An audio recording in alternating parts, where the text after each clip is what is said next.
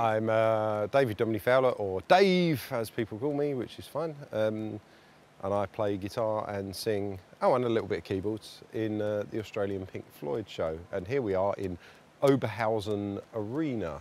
So how many people are you playing to tonight? I think it's about 5,500, 6,000. I don't know. It's in the thousands. It's well above 4 and probably under 7.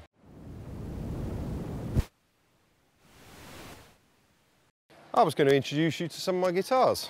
Cool, let's have a look then. What we got? Right, this is the one that I use for the majority of the songs this year. It's the first year I've used it, but I got it a couple of years ago. This is a 1972 Fender Stratocaster. It's all original, except I believe the varnish was taken off. It's now matte. Whether it had any paint or whatever, I'm not absolutely certain. That's been changed, but other than that, it is a 1972. It's got the original pickups, the original neck, all the original frets and machine heads and everything, and it just sounds absolutely beautiful. You can get some really good harmonics. I could give you a very, very quick demo. Hang on, we'll get to this one in a minute. So if I get a really big sound,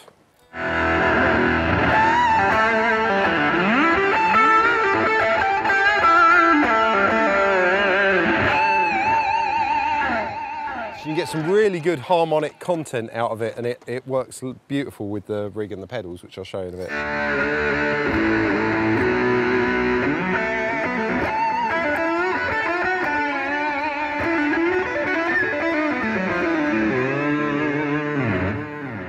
This is my main beast for the show.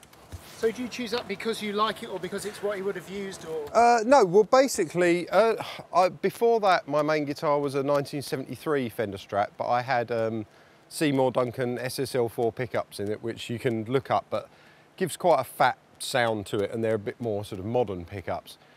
This one was in for various repairs that needed doing, and so I'd never used it. I bought it slightly broken, it needed a bit of work done on it, so I got it cheap. And I put it in for repairs and never used it. And then end of last year, when I was going through the songs for this year, I was going through all my guitars thinking which one's best. And every time I tried that one, it was just, well, that one sounds the best for that, that one sounds the best for that. And in the end, it was like, man, I can do this whole gig on one guitar, pretty much. I mean, there are differences. So this one here is the one I take out as a spare. If I break a string, it's useful. And also this has got Seymour Duncan classic stack pickups in it, which look pretty similar, but they're noiseless. So if you have electrical hum or whatever, it completely cancels out. And I've got the tone pots wired so that you can actually roll the neck and the bridge pickup between humbucker and single coil. So I can dial in some of that top end. To me, this lacks dynamics. If I pick softly or I pick hard, it tends to just come out the same. So the feel of the guitar is beautiful. A friend of mine, Matt Lambert, actually made this for me from scratch. He's a master carpenter. So that neck is gorgeous. He made this for me from scratch, carved it all out. But just because of the choice of pickups, which are there for a reason, this is now not my main guitar. I did use it as my main guitar for a while, but I felt that it took some of the dynamics out of my playing. So this kind of sits there as a just in case spare if I break a string or something like that. I'm going to skip the Les Paul for a moment. This one, same year as my main Strat. This is a 1972 Fender Telecaster Custom, which has the humbucker in the neck and the single coil in the bridge. All original, and it just sounds amazing. I'll plug it in and show you. So the opening song we're doing tonight is Astronomy, Domminney, which is an early Floyd number, and you get that. It's got that sort of slightly country. And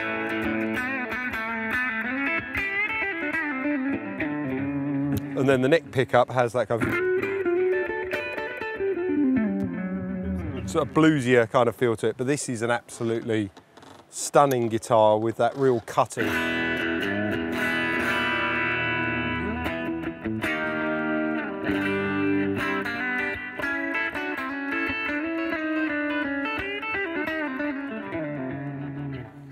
I fell in love with it.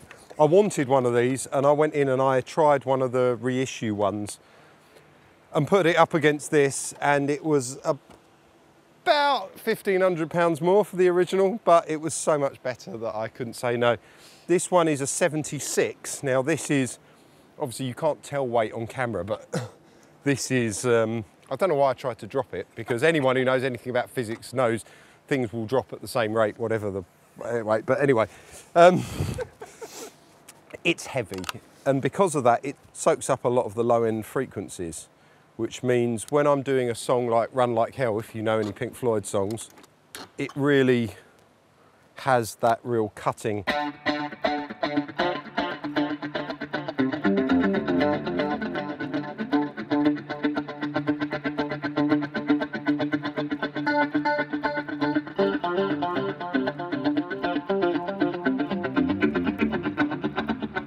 So let's go.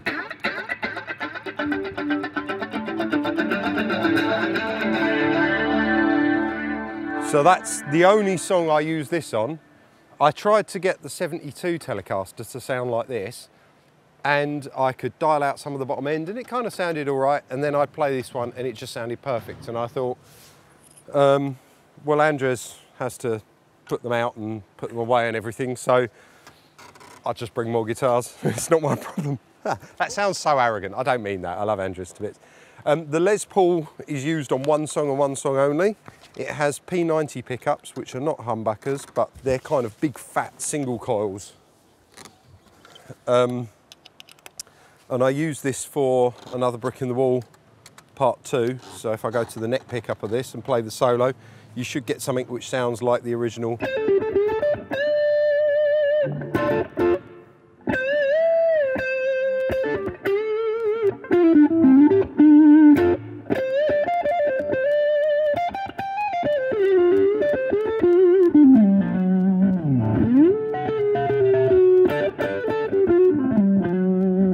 But on the rhythm sound, to try and make it sound more like a Strat, if I put both the pickups on, I've got some interesting things in the rig that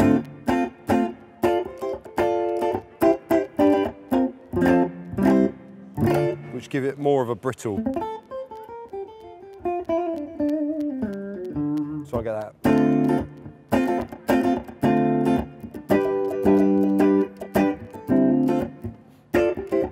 I promise you I play it a lot better in the show. But so did Gilmour use a Strat on the original? As far as I know, he used a Strat for the rhythm parts, but the actual solo, the famous, is actually a Les Paul. And to quote Spinal Tap, it's got loads of sustain. You know, you could hit a note and go away, so I can do that.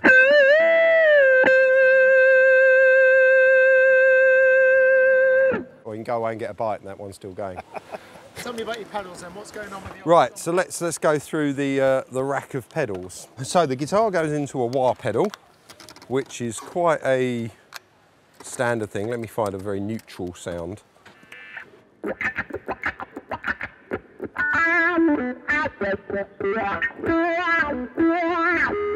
So that's a wah pedal, which is one of the most sort of famous pedals in the world, which effectively boosts a set of frequencies and moves which frequencies it boosts up and down. So after that, it splits and goes into a tuner. I've got this thing called a polytune there, which will give me all my notes, but if I strum all the strings, it'll actually give me readings for everything. The bottom E is not working so well, so it will tell me my G string there is slightly flat. So I can strum all the strings and it will give me a reading on all of them very quickly, which is quite useful. Then after that, it goes out of this box marked very nicely with Dave's dodgy splits, because it splits between the tuner and my rack, and comes into here, which is, well, basically it's what's called a loop switcher. So every pedal I have in the trays, all the different pedals. Oh, I see, okay, so all the pedals are in trays. And then these can turn on and off and push them in and out of the sequence. So some of them you won't be able to see, but I have an old MXR Dynacomp compressor pedal. I have a Boss CS2 compressor pedal. I have a Colour Sound power boost. So if I was to run through some of these and show you what they sound like, if I turn a bit of level up. So this is just a straight amp sound. There's nothing special there. The Dynacomp compresses, so without that, it's just a bit, It's subtle, but it just gives it lift. So even like tiny little things come out quite. So when you're doing those things in Another Brick in the Wall, you're going to, you get that kind of sound. And the Boss one is like a more subtle version of that. So it's there, but it's not quite as much. The Colour Sound Power Boost is a treble boost, which makes things really. So for like time, if I was doing without the echoes and stuff on it, it's good for that. The CP9 is actually not in the rack anymore, so you can ignore that. Now the P2 is probably one of the best pedals in the rack. This is made by a guy called Pete Cornish, which if I really pull it out and dry it there, you'll just about see the Pete Cornish label. So there you go. Pete Cornish is a legendary guitar pedal maker who made pedals for David Gilmour. I think he's made some stuff for Brian May and so many people. I mean, the list is endless. You go to his website and look it up, it's just lists of artists. I'm lucky to have a few of his pedals, some of which are at home, but this one here is the P2, which is the same overdrive or distortion or fuzz or whatever you want to call it. It's a fuzz really, that David Gilmour used on a lot of the kind of 80s and 90s Floyd stuff.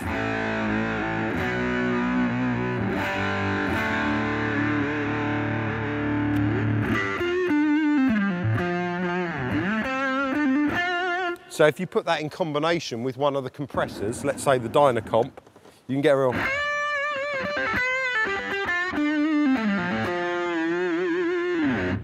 You get quite a characterful sound.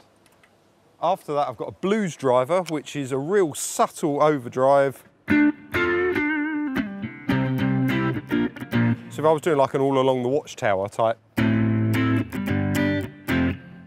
Well, that's not All Along the Watchtower. Oh, it is, sort of. But if I want to do that kind of Hendrixy type.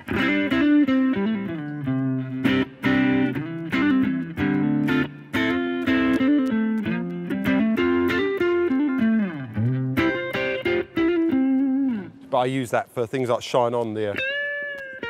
If I actually go to the real sound I use for it, you'll hear it, it's like a.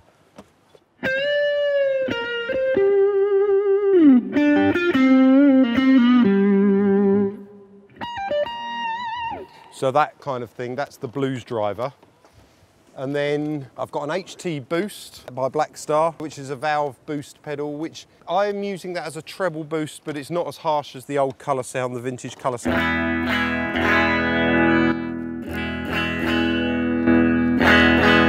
So it's just a little bit brighter. And then one of my favourite pedals is the Marshall Governor, which sounds like this. It's just got a good old-fashioned crunch rock and roll. So when I'm doing From Dark Side, I'm doing Any Colour You Like solo with a rotary simulator. I'm actually using that to do the kind of like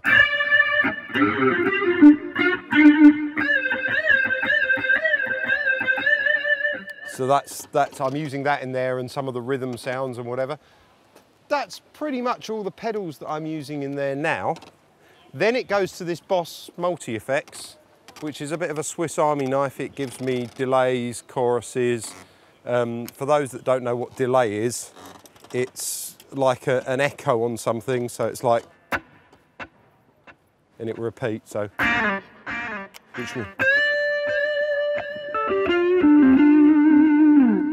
So it kind of repeats the note and gives it some echo, and so all of that gets done by the Boss. And then it goes to this beautiful Fender Twin, which is an original 1973 Silverface Fender Twin reverb amp, which I'm using the first channel of. It's a very simple setup, everything on 5, this on 5 here. Oh, I just nudged that, I shouldn't have done that. And this one here I've got on 6, and I don't know why. None of it goes to 11, it all goes to 10, but I'm quite happy with 5 and 6, which if you add them though, there's some kind of conspiracy theory about that. So if you add 5, 5, 5 and 5, you get 20, and you add 6 and it comes to 26. And then if you halve that, it goes to 13. And then if you take off 2, because I've got 2 strats, it goes to 11. So there we go, there's the maths behind that. Sorry, I'm just being silly now. And then finally, this gets mic'd up with this mic here because we want the sound that's actually coming out the amp, not what's going into it. That goes to a Joe Meek mic preamp, which I have in the back of the rack, which goes into this channel here on the line 6. I also have the channel direct from the Boss multi-effects going into there, should I want to use the line 6 for any amp simulation or anything like that.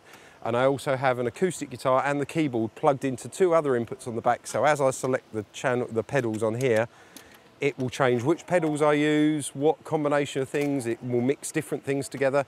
And then all the front of house and the monitor guys get is a left and right feed. So they just get 2 channels out. I'll give you an example of how this would work. So for example, in Learning to Fly, I've got my rhythm sound, which has a delay on it. So I'm gonna be like, but at the end, I don't want the delay because I just want it to end. Boom, boom. So I use this second pedal and I pull that down and the delay goes and I go, and there's no delay. On another brick in the wall, the rhythm sound, let's say, I've got, and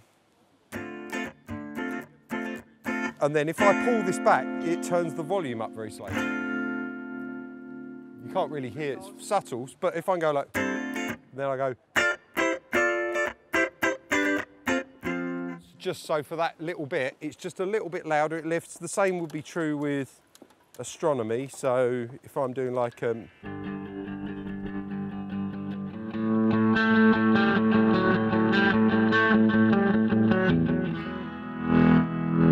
I can lift my sound, that's my overall master volume, and then this lifts the sound in between. But it can do some other weird and wacky things, like on Shine On, we like,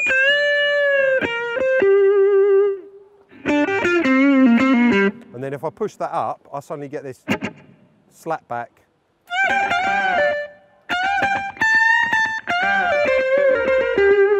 So it adds in this kind of slap back echo. For one of these days, because I do a little bit with Steve, where he's playing slide so he can move and I can't do that.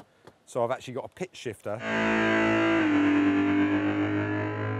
So I can go.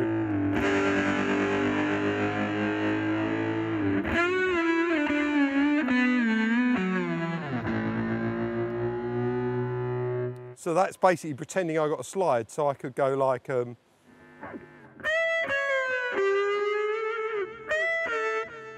on a bit.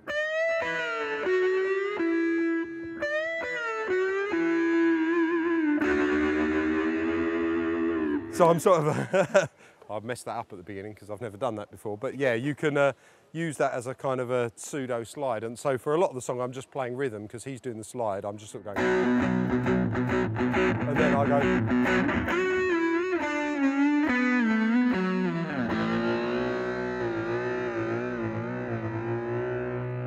That's my master volume, but that will just bring in other effects and do bits and pieces like that. And that's how it all works, really.